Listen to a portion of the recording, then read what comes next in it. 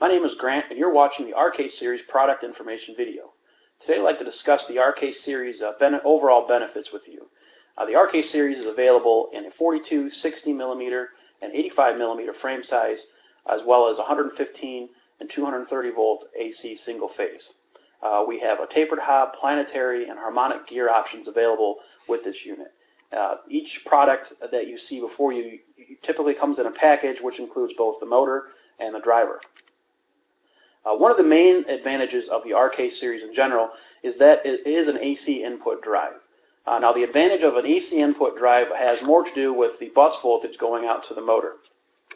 Before you can see a torque speed curve of a stepping motor with torque on the vertical y-axis and speed on the horizontal x-axis. So as you can see, as the speed increases, the torque will gradually decrease. Now, when we take a look at the different bus voltages going to the motor, we can see that the torque speed curve is going to be manipulated at different voltages.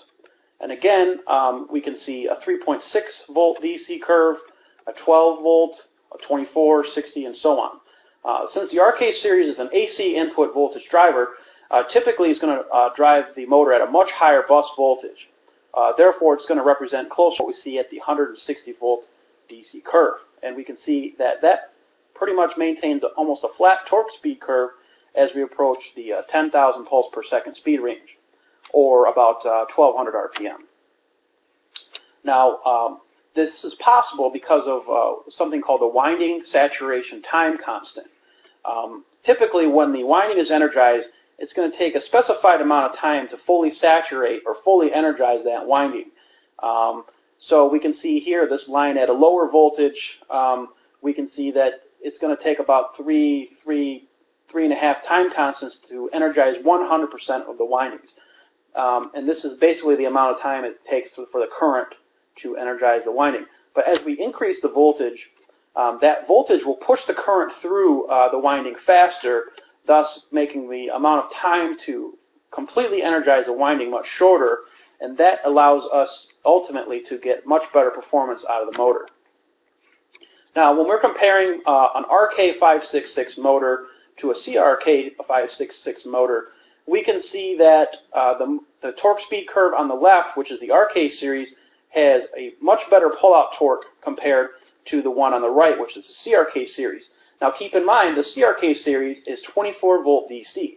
So we can see as we approach the 1,000 RPM range, it's going to lose most of its torque, and that's mainly to do with the amount of voltage going to the motor.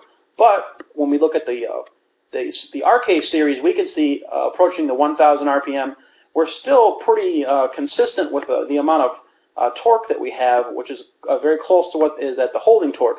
So the torque speed curve pulls out a lot longer, and that is a big advantage potentially for you and your application when considering AC input voltage or DC input voltage to the driver.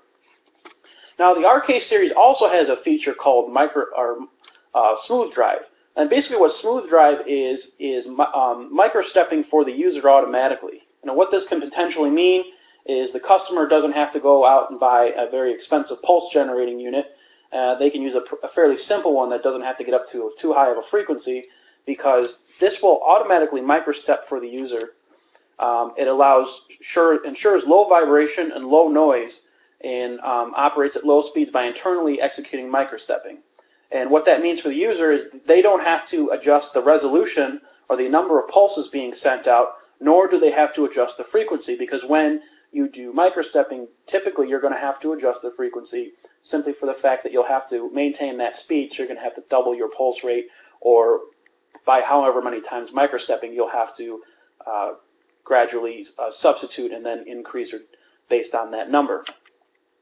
So when we're looking at the RK Series, I do have a unit here in front of us today, and I want to go ahead and show that to you. I want to go over the basic connections of the unit. We can see that we have motor connections, power connections, and then we have our 20-pin I/O connector. Now, this is where all of the control signals are going to be connected, basically, which is down here. Again, we have the motor connections. We have the power connections. Now, these are all terminals, so you can terminate right onto it. then we have this high density connector for all of our control. We do have pre-made cable options, as you can see here, the CC20D1, and we also have terminal options for those of you who do not want to solder their own connection. Taking a closer look here, we can see that the actual physical connections on this chart before you, we have a pulse and direction signal, or we also have the capability of adjusting that to 2-pulse mode, which I can show you via this selector switch here.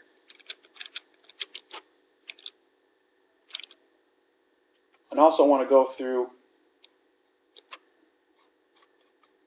the different options. So 1-pulse mode versus 2-pulse mode. 1-pulse mode is pretty common here in the United States. We're going to send out 1 pulse signal and then a direction, high or low bit.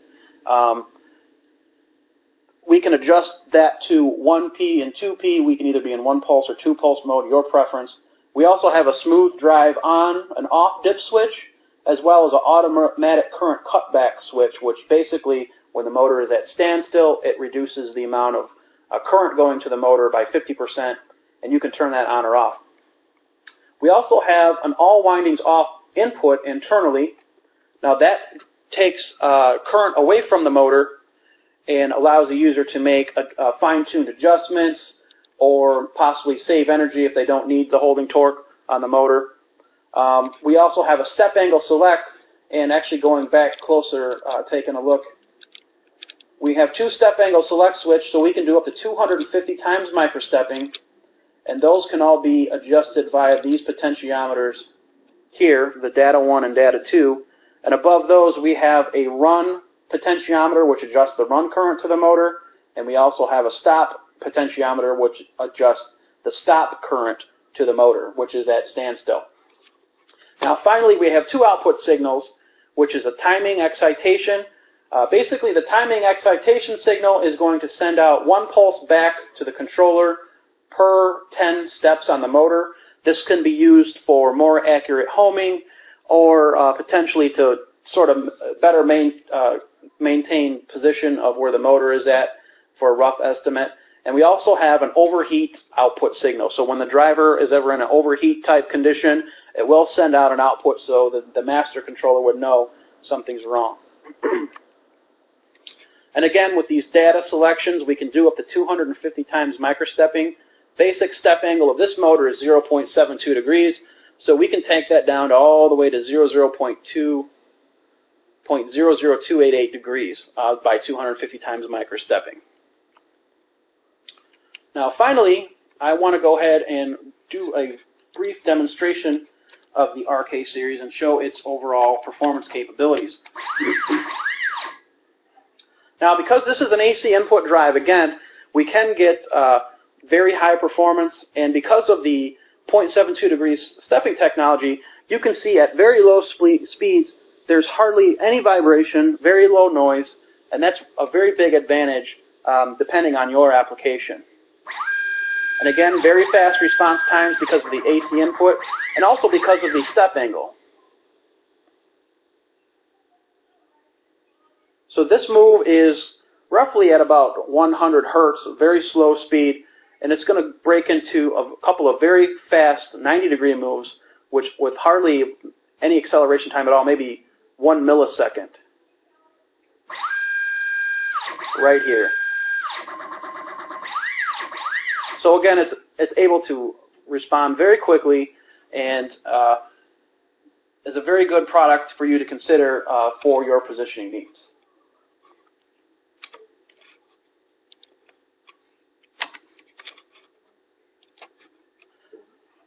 Well, I'd like to thank you for watching this video. If you do have any questions in the future, feel free to give us a call at 1-800-GO-VEXTA or visit us at www.orientalmotor.com. If you have more questions or you want to find out more information about the RK series, feel free to browse the RK introduction video. My name is Grant, and thank you for watching.